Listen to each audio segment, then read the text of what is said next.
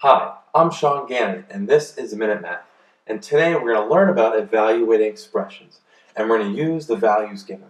So if I was given this expression, C equals, times BC over 4 minus 7 minus A, and we're going to use A equal to 4, B equal to 8, and C equal to 5. Okay?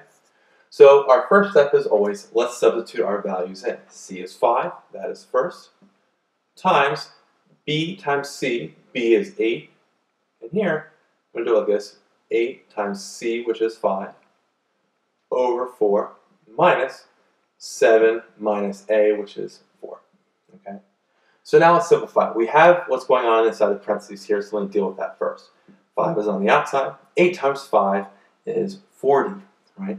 So 40 over 4 minus 7 minus 4. That's inside another set of parentheses, so let's deal with that. 7 minus 4 is 3. Well, what's 40 divided by 4, right? That's our next step here. We have to simplify that fraction. Let's deal with that. So 5, I want to keep on the outside. And 40 divided by 4 is 10 minus 3.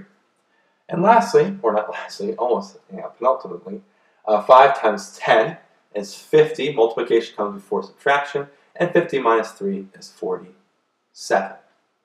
So let's go recap this. We have our variables. A was 4, B is 8, and C is 5. We substituted them in. C became 5. B times C, 8 times 5, divided by 4, minus 7 minus 4. And then it's in our parentheses. We simplified 8 times 5 to be 40, and inside this parenthesis, 7 minus 4 was 3.